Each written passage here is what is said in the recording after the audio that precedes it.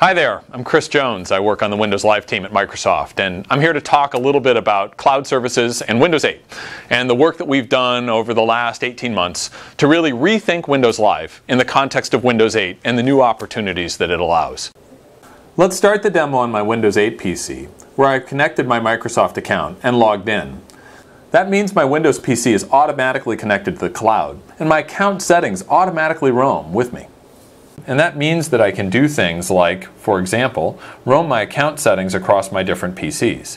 So in this case, syncing settings is on this PC, which means I can personalize the background, the desktop, ease of access, and language preferences. That's all powered by the cloud services that come when I've connected my Windows PC to my Microsoft account.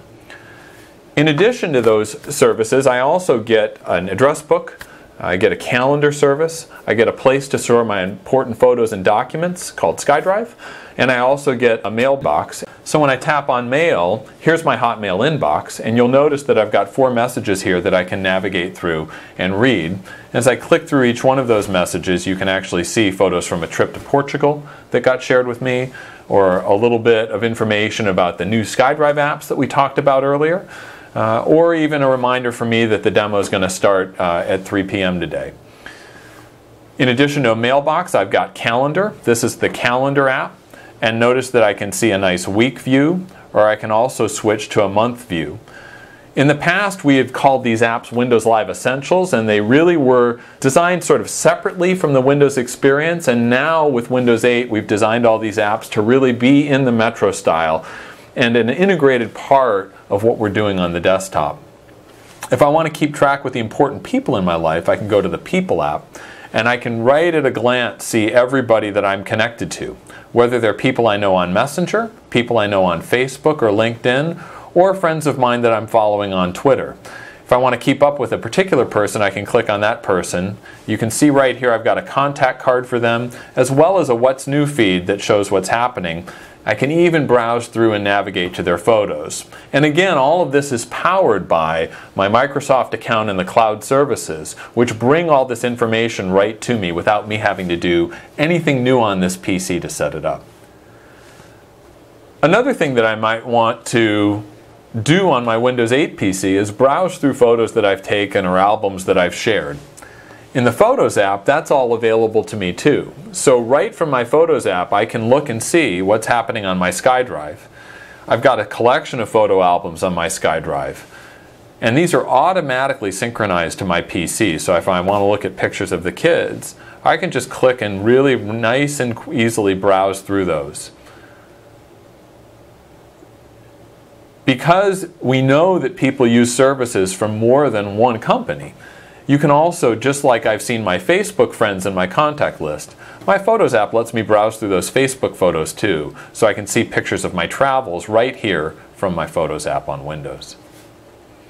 And of course, we've got a SkyDrive app that lets me actually look through the important documents that I've shared. So I can look at those Word or Excel presentations that I've done, or I can look at spreadsheets that I might be doing for fundraising or a school project.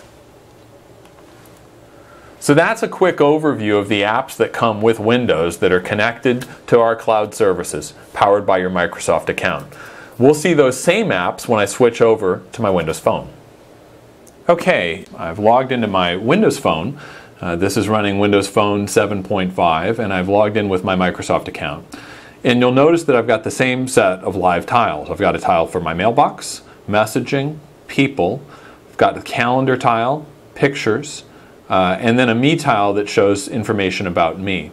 So just like I did on my PC, I can actually go ahead and click into Mail, and you'll notice that the same 4 messages show up there that were in my mailbox. Those are all synced through the cloud service, and because I'm connected with my Microsoft account, I didn't have to tell my Windows Phone anything new. It just was able to connect to my mailbox and sync down my mail. I can also go back and look at my calendar again. You'll notice that same calendar appointment is there, and just like on my PC, I can switch ahead into month view and actually get a quick view of what's going on with the months. If I want to look at my photos, which is very popular to do on phones, I can actually look through all of the albums, and here you'll see again I've got that set of pictures from my SkyDrive. So I can look and see into the different albums that are here. Here's an album that's a year in the life, and all those photos will just come streaming down from the cloud and from SkyDrive. Again, I didn't have to do anything new. My Windows phone is connected to my Microsoft account, and it just connects automatically to my SkyDrive and brings those photos back down to me. Of course, I can take a picture on my phone, and then it goes into my phone's camera roll, which is automatically uploaded to my SkyDrive so I can see it on my PC or back on the web. So that's a quick run-through of logging into my phone with my Microsoft account and those same set of apps and tiles that you saw on the Windows 8 PC. Next, what we're going to do is go to a web browser and show you how you can get to all those services right from the web. Now I'm in Internet Explorer and I've connected to my SkyDrive. And so right from here you'll see I've got my list of files. Remember that on my PC I showed you that list of documents. I can access that same list of documents right on the web. And in this case I can actually go and click right into the presentation just like I would have on my PC, and I can edit that presentation or view it using the power of the web apps. So right from a browser it's easy for me to get to my mail, contacts, calendar, photos, documents, or anything else that's stored in our cloud services, and even do some basic editing and collaboration right there in the experience. Now you might be a developer and asking yourself if you can power your application with cloud services.